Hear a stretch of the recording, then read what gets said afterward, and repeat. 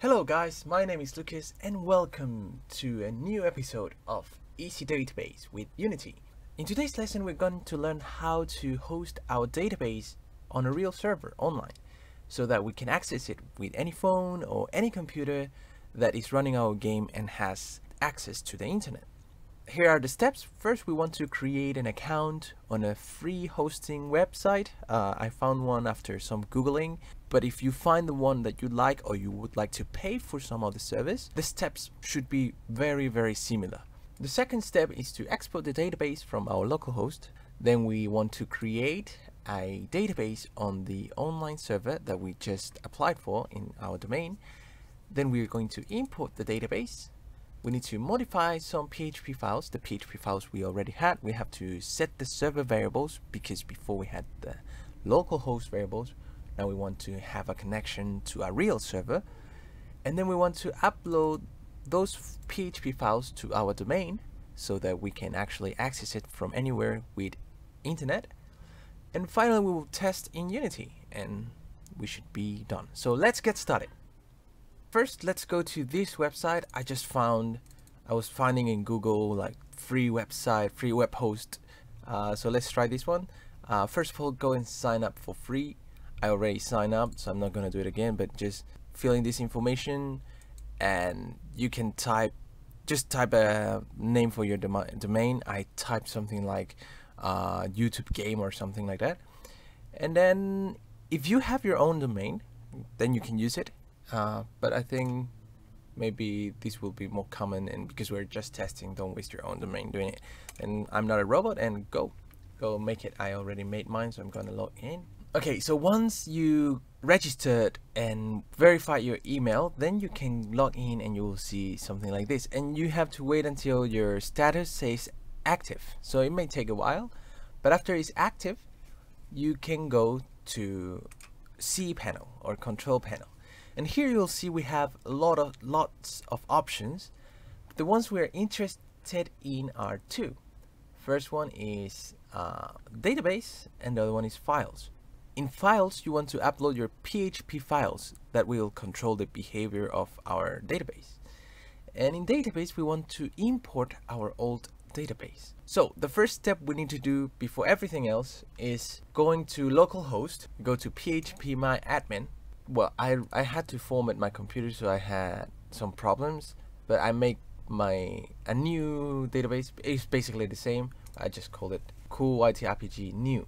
And we want to export this. So we export, and we don't need to make any template, but we need to select custom because for some reasons that I will tell you later, we need to export each table of our database separately.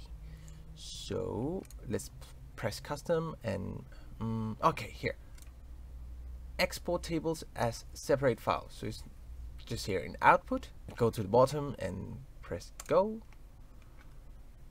So we have this file, and I'm just gonna copy this,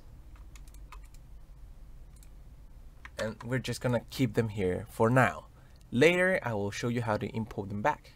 So actually this is already good enough to make a backup of your tables, of your database. If you would like to do a backup, or if you just would like to export your database, you can do it in this way.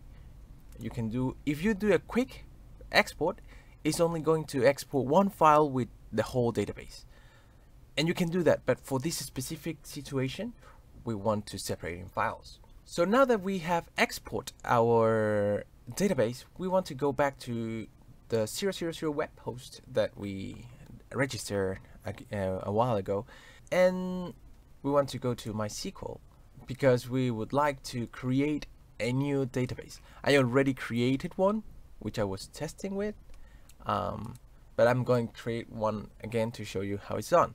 So this here, this part of the name, we cannot change it. That's our username in this web host. And I think if you want to get rid of it, you have to pay money or something like that. But for now, we don't need to do that. Yeah, if you want to pay money, I recommend you search more for a host that is more suitable for you. Okay, so we get this and we just add a name. So I'm just gonna make a testdb user 123 qwe 123 q create database, and here you go. You see I got a new database down here. So now we go back. Now we created a database, and what we want to do now is import the tables we exported from our database into this new database. So enter the one we just created. So here you see no tables found, and the reason I exported each table is because I want to, we already have this database created. So here we can only import tables. So that's what we're gonna do now. And the only thing we need to check is that this is UTF-8, which is just the character set, and we choose a file. So I'm going to go to the desktop, DB, and we have the files here. We just need to import items and uses. We can ignore extra and we can ignore the database. So I'm gonna import items, go, and here you see import has been successfully finished, 2 queries executed. And now we're going to do it again, but for users. Open, go. Great. And as you see now on the left, we have items with our columns that we created before, and we have users with the columns we've created before. And if we browse, we can actually see the test email and all the items you might have. I had to do it again, so I just made 2 items. If there's some changes in my database, I'm sorry. That's because my database broke, my computer broke, and I tried to do it again. So yeah. So that's great. Now we have our database hosted in a server. And actually, if we had the PHP files set to work with this database, we could actually get it from anywhere with access to internet. So, and for some reason, it's, what is this? Oh, 2. This 2 means that there's 2 tables. Okay. Yeah, I thought for some reason it changed the name. We had a copy of it. I don't know. But yeah, there's 2 tables inside. So anyways, let's go back to our control panel here. Go back. Now the only thing left we have to do is place our PHP files which are in the htdocs folder of XAMPP. We have to export, and not export them, but we have to upload it here in File Manager. But before that, we need to edit them, because now we cannot, every time we edit them, we have to edit them in our computer and then re-upload it. So let's edit them first. Okay, so we have the 3 PHP files that we have created: insert user, items data, and login. And we want to open them. Okay, so now we have the files we want to edit, but we need to change the name of the database, and we need to change the name of the server and the username, etc. Because we are not doing it in localhost anymore, but we are doing it in our new web host. So for getting that information, we need to go to, in database, we need to go to MySQL, and here, MySQL database, MySQL user, and the host. This is the information we need to apply in our files. So first of all, MySQL database. This is the database name. We're going to paste it in here, the DB name. And I'm going to do it for all files at once. Okay. The second thing is the user. Let's paste that in here where we had root before. So just paste it there. The MySQL host is this one. So let's copy this in here where we used to have localhost.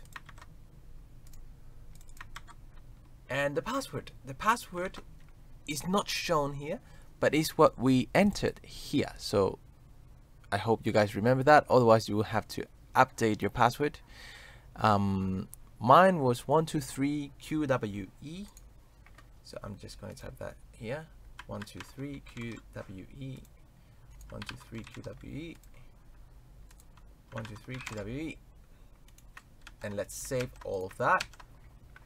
And now we should be able to connect to this database that we just created and we just imported. So everything should be almost set. Now the only thing left to do is upload these files into the web. We need to upload it into our server so we can actually access them and use them. So here I have these 3 files, and if we go back here in the control panel, we go down here to file managers, and we can choose any of them. I would just use the first one. An error has occurred. I think I typed my password wrong. Let's go to file manager 2. Maybe it's a better option. Okay, this is actually just like a folder hierarchy, and we can upload files here. But before we upload here, if you realize there is something called do not upload here, so we better not upload here. We go to public.html, and here we have a default.php. Now we can upload files here. Now if we press upload, choose file, we go to desktop, and I have the cool YT RPG.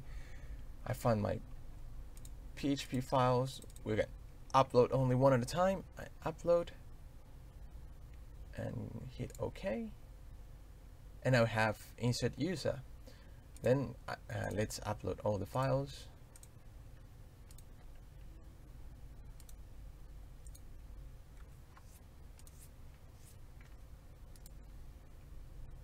Great, so now we have all our scripts into our public folder. If you want, you could create a new directory and you could upload it in there so it's more tidy, but right now I won't care about that at this moment. So now we actually uploaded our PHP files. We're almost done.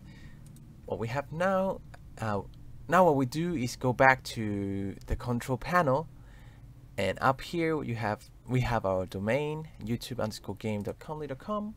I go here. You see, this is the URL. Here's where we upload our files. So we're going to copy this URL.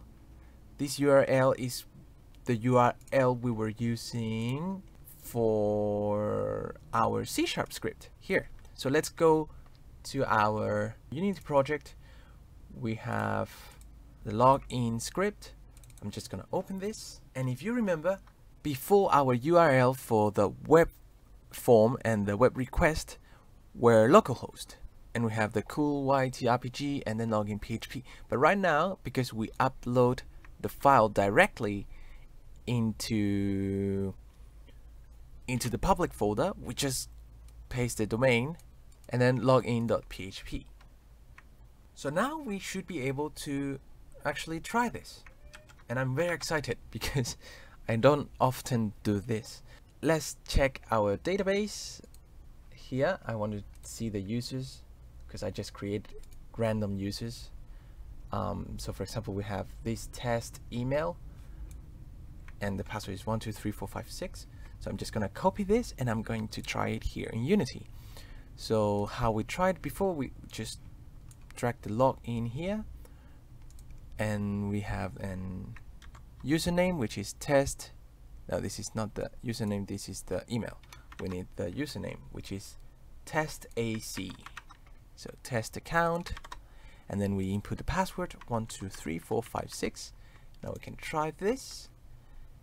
I forgot what is the key we need to press. L for login. So we go here, we press, let's take a look at the console, we press L and nothing happened. Okay, login success. Nice. Oh my god. Yes. And this, okay, and what is this? Android SDK. Yeah, go home AVG, you're drunk. Yeah, sometimes your antivirus becomes the virus. Yeah, and don't worry about that. Okay, so we have a login success, and that's beautiful because we did it on the first try. And yeah, so to summarize quickly, what we did is we imported the database from our localhost into this. This is the account we created.